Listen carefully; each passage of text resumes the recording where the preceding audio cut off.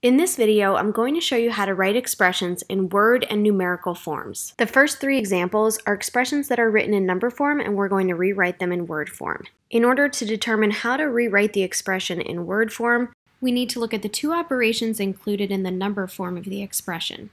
The operations are multiplication and addition. Multiplication is going to come first because that's what comes first in order of operations, and the parentheses are around the multiplication problem. You don't need parentheses around multiplication because multiplication comes first, but it doesn't hurt to group them that way. Think of which vocabulary word we can use to represent the multiplication problem. So 4 times 8 can either be written as 4 times 8, or I like to use the product of 4 and 8. The next operation is addition, so we can use words like sum, or in this case, since it's following another operation, I'm going to use the term increased by 5. So we have the product of 4 and 8, comma, increased by 5. The comma separates the two operations, showing which one comes first. And remember that there are often many ways that you can rewrite these expressions. In the second example, addition comes first and division comes second. So I'm going to use the term the sum of 18 and 8, and then add a comma in to separate the order, and then put divided by 2. So the expression is written as the sum of 18 and 8,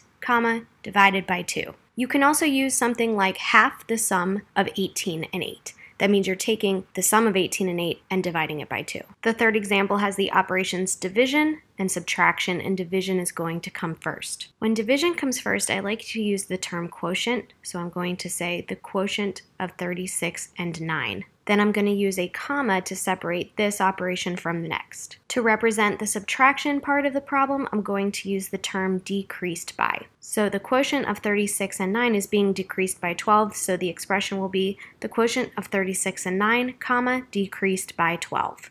The next three examples are going to give us the expression in word form, and we're going to write it in numerical form or number form. The word form says the sum of 5 and the product of 7 and 3. There are two vocabulary words we want to look at, and those are the words sum and product. This means there's going to be addition and multiplication. For the sum of 5, we're going to be taking the number 5 and adding it to something. The next part of the expression says and the product of 7 and 3. So 7 and 3 are going to be multiplied together. 5 will be added to this product, so we're going to put 7 times 3, and we're going to put 5 plus before it. You could also put plus 5 after 7 times 3. 7 times 3 does not have to be in parentheses because according to the order of operations, multiplication always comes first. But it's not wrong to put parentheses around it if you want to show clear grouping.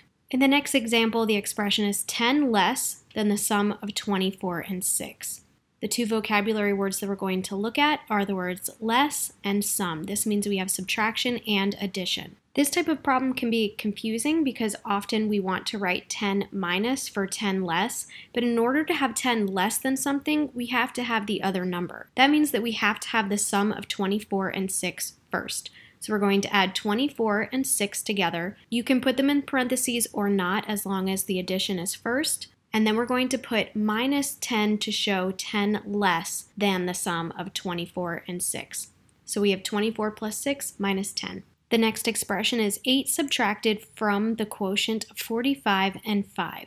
The two vocabulary words we're going to look at are subtracted from and quotient. This means that we're going to have subtraction and division. Because 8 is being subtracted from the quotient, we have to have the quotient first. So first we're going to write 45 divided by 5. In order to type a division symbol, we're going to go up to the toolbar and click on Insert, then go down to Special Characters, and then you can just start typing the word division, and it will narrow down to different characters that meet that, and then you can select one of the division symbols just by clicking on it. Close out the box, and then you can just continue typing 45 divided by 5. I've put this in parentheses, but because division comes before subtraction anyway in the order of operations, you don't have to put it in parentheses. Now that we have 45 divided by 5, we can subtract 8 from that quotient by putting minus 8. So the numerical expression is 45 divided by 5 minus 8.